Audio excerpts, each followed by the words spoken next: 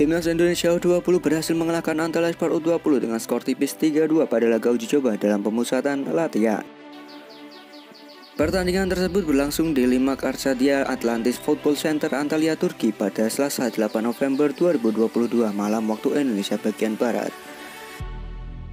Pada laga ini Garuda Nusantara julukan Timnas Indonesia U20 menjalani uji tanding yang kelimanya, di mana tim besutan Sintayong itu telah melakukan training center di Turki sejak 16 Oktober 2022 dan akan berakhir pada 15 November 2022. Sejak babak pertama dimulai, pasukan Timnas Indonesia U20 langsung gesit memainkan bola di tengah lapangan. Marcelino Keluar dan kolega pun menerapkan tekanan yang ketat terhadap para pemain Antalyaspor U20. Namun, para pemain Antalyaspor masih bisa meredam serangan Garuda Nusantara. Sebaliknya, mereka juga tak mau kalah. Tim tuan rumah kerap merebutkan barisan pertahanan skuad Garuda Nusantara. Beruntungnya Muhammad Ferrari dan kawan-kawan masih bisa menjaga area pertahanannya dari serangan lawan.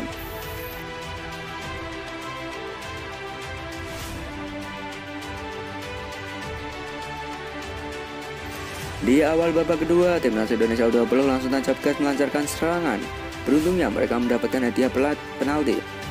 Marcelino Keluar pun dengan tenang menjadi eksekutor sukses menjebol gawang Antalyaspor. Papan skor berubah menjadi 1-1 untuk kedua tim.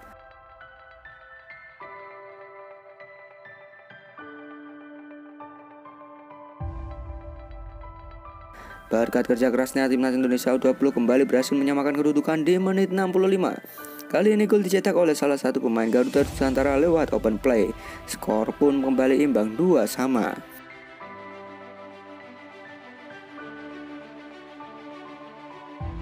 Timnas Indonesia U20 kali ini berbalik unggul di menit ke-88.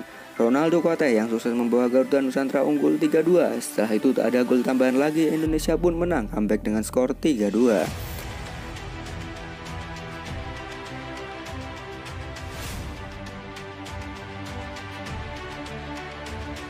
Namun uniknya salah satu pemain Indonesia begitu menonjol di laga ini, siapa lagi kalau bukan Marcelino Keluar.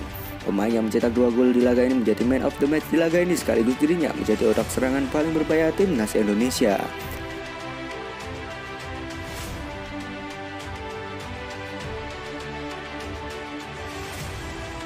Dengan adanya Marcelino di lini depan, Timnas begitu solid, bahkan peluang sekecil pun bisa dimanfaatkan menjadi gol. Marcelino mencetak 2 golnya dengan begitu manis. Dia juga berhasil membuktikan mentalitasnya sebagai bintang Timnas Indonesia. Marcelino selalu konsisten saat bermain. Dia tidak pernah menunjukkan penurunan di Timnas Indonesia. Jadi menurut kalian gimana nih dengan gol berserta penampilan Marcelino Keluar, guys? Yuk berikan pendapat kalian di kolom komentar.